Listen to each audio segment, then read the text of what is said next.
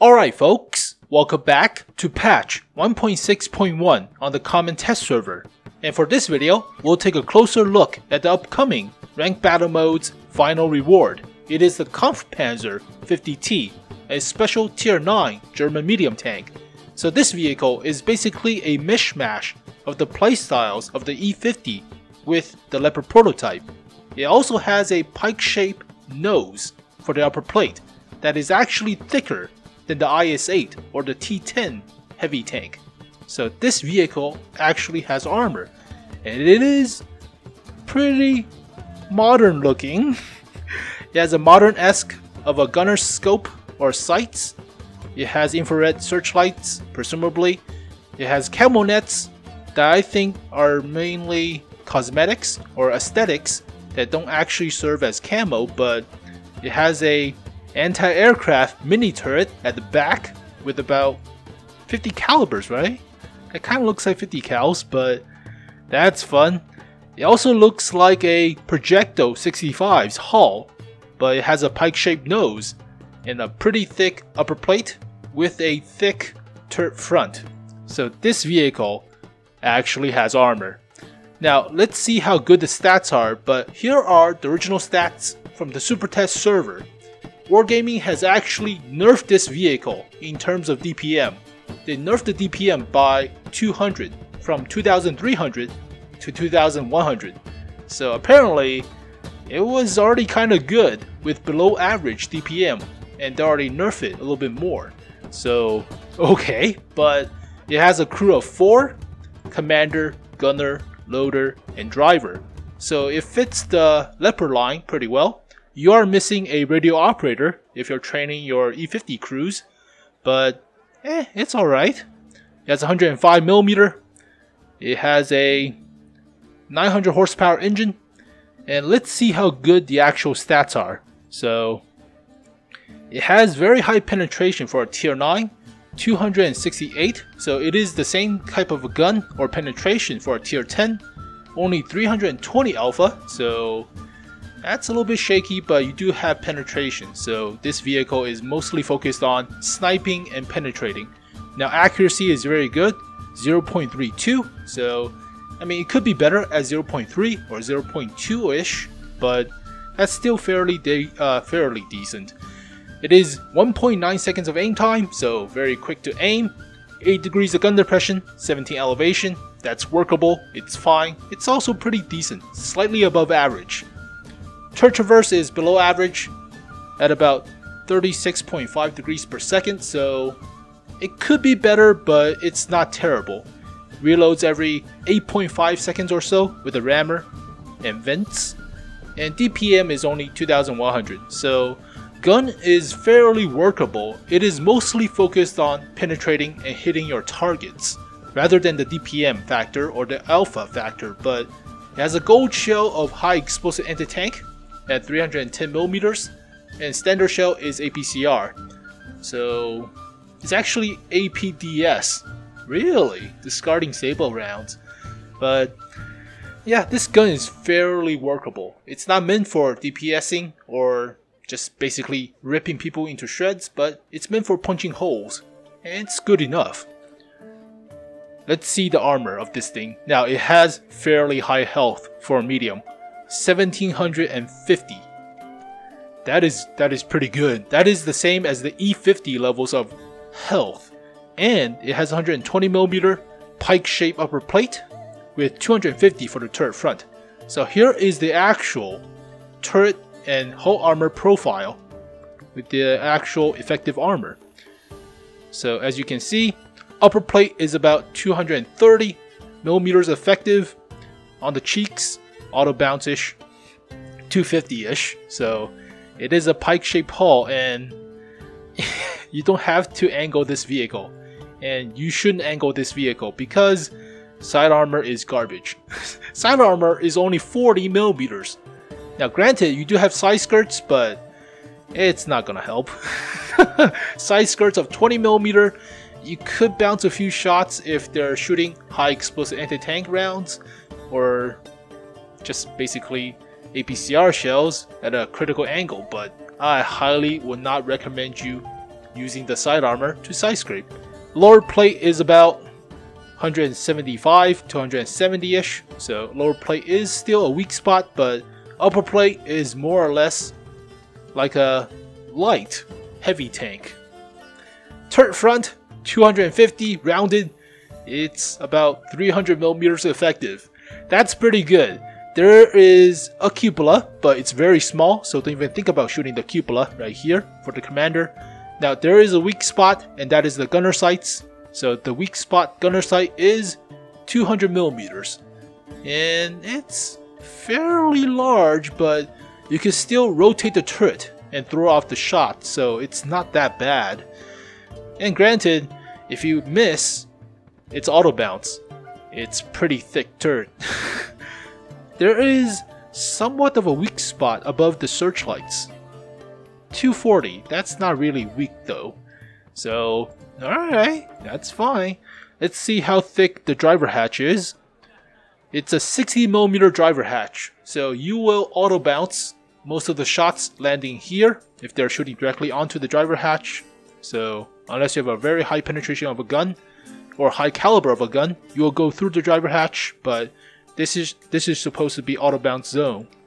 So overall, frontal armor is actually very decent for a medium. This is a medium tank. It's not heavy. Now side armor, however, is garbage. 40mm for the hull sides and the turret sides. That is god awful. Turret sides and turret rear are, yeah, below 40. Oh, my hull rear is 20. Jesus. If you get hit by artillery shells and the artillery shell hits the turret roof or the hull roof, you will be likely penetrated. And you will be dealt like 1000 alpha from the high explosives, probably knocking out like 2 crew members in the process. Oh my jeez. So, other than the front, the armor is crap, but you have to rely on the frontal armor. Don't side scrape, don't do all the fancy shenanigans of reverse side scraping and other crap. Just use the turret armor, use the upper plate, and go haul down. Use the 8 degrees of gun depression to your advantage, and try to hide the gunner sights if you can, but it has the health. So mobility wise, it's a 50-ton vehicle moving at 18 horsepower per ton ratio and 60 kilometers per hour top speed with 20 in reverse. That is pretty good to ram stuff. So it's like the E50. If this thing is catching up speed and ramming towards a light tank or other mediums, it's 50 tons of weight. And that's pretty decent too. So hull traverse below average for medium, 40 degrees per second. It's not bad, but you have to think about this vehicle as a fat leopard tank with armor. And when you think about it like that way, yeah, it's fairly decent. Concealment, it's actually decent for such a large-esque of a heavy, medium-ish. So it could conceal pretty well. And view range is 400 meters, so also very good. So overall, this vehicle is like a leopard with an E50. And it has armor at the front. The E50 downside is the turret, and you get pinned in the turret mostly with about 220 millimeters of pin. So this turret front is a godsend compared to the E50. Now granted, this vehicle doesn't have DPM as some of the other tier 9 mediums. So it has the gun dispersion shooting out movement, and it's not updated on tanks.gg, but with the original stats from Tank Inspector, you could see that the dispersion shooting out movement is actually decent. And the only downside is the alpha, the DPM, and maybe the terrain resistance. It's 0.959 for hard, 1.055 for medium, and 2.11 for soft for all the terrain resistance. And this is more of a large medium tank type of terrain resistance, so it's not that bad. And you have to consider the fact that this is basically a E50 with a leopard's body. So overall, I kind of like it. So is it worth spamming gold shell in rank battle mode while playing like Super Conquerors and Object 268 version number 4s? Well, I think it is. It depends on how well they change the chevron system and including more of a different playstyle than aggro, but I think this vehicle is worth it. So as you can see, comparing it with other tier 9 mediums, this vehicle has the penetration, so it's more of a Centurion-esque or a AMX-30 or Leopard-esque of a playstyle. The only downside is it doesn't have the DPM, so it's similar to the Centurion in terms of DPM. So here it is, about the same DPM. Doesn't have as much DPM as the lightly armored Leopard tanks or the AMX-30s, but it has the armor to go brawling, so you have to consider that fact. But it doesn't have the DPM of the lowly armored Type 61 or the AMX-30s. So it's more of a mixing the better armored Russian or German-esque with the sniping guns of the lowly armored ones. So it's still pretty high in health and turret armor front. So it's not as thick as the Centurion in terms of nominal thickness, but it's 250 all the way all the way at the front, so pretty wide area. And there's only one weak spot, and that's the gunner sights. So okay, but it is 50 tons of weight, so obviously it weighs more than the T-55s and T-54s. It weighs more than the Type 61s and the AMX-30s. But yeah, this thing could go ramming. And top speed of 60 means it will catch up to that speed going down a hill. And 18 horsepower per ton ratio is a lot better than the 14 that's on the E50. So it has the concealment too, the best concealment out of all of the tier 9 mediums. So let's see if I could put a camo on this thing. I could. So basically it will give better camo too. And it already has the best camo out of all the tier 9 mediums. Alright, 400 meters of view range, that's good enough. And it's already above average. So overall, how would I rate the Kampfpanzer 50T, given the fact that it has armor, and given the fact that the gun is reliable, it has mobility, and it has the weight behind it to ram people? If it doesn't have the gunner sight weak spot, if it has more DPM, I will actually give it a 9. But there are a few downsides to this vehicle, and that is basically the weak spot and the DPM and the alpha. But I still think this is a very solid tank, and I will probably give it a 8.5 out of 10. If it has like 2300 DPM, I would give it a 9 out of 10, even with the weak spot. But you have to remember, other than the front of this vehicle, the rest of the armor on the sides and on the rear are garbage. If you get hit by artillery shells, you will be pinned. So this armor is sometimes for brawling if you have cover from artillery shells. If you don't stand in a hull down position and try to hold off a large group of enemies, because their artilleries will target you, and if you get pinned by artillery, you will likely get pinned by artillery. Only 35 millimeters effective for the hull roof and the turret roof. Oh man, so yeah, don't get hit by artillery. Try to use the armor sparingly, but if you have cover, this thing could go brawling if you point your front towards the enemy. So overall, I will give it 8.5 out of 10.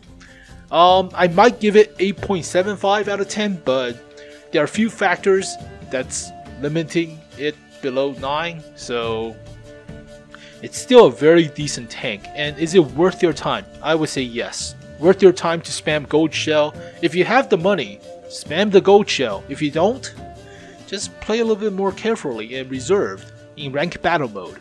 But there you go, folks, the Kampfpanzer 50T.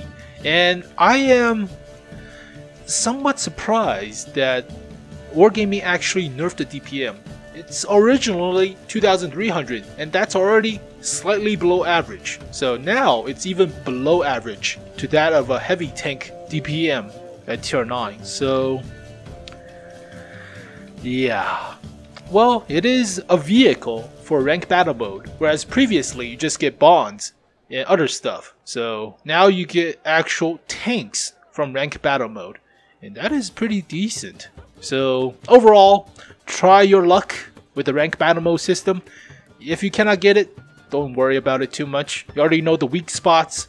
If you cannot get it, play artillery and just crap on them. Mostly target Kampfpanzer 50Ts with the artillery to piss them off, but there you go, folks. The Kampfpanzer 50T, the final reward for ranked battle mode in the upcoming season in patch 1.6.1. So hopefully you guys enjoyed this video. Thank you guys for watching. I'll see you guys next time. Peace.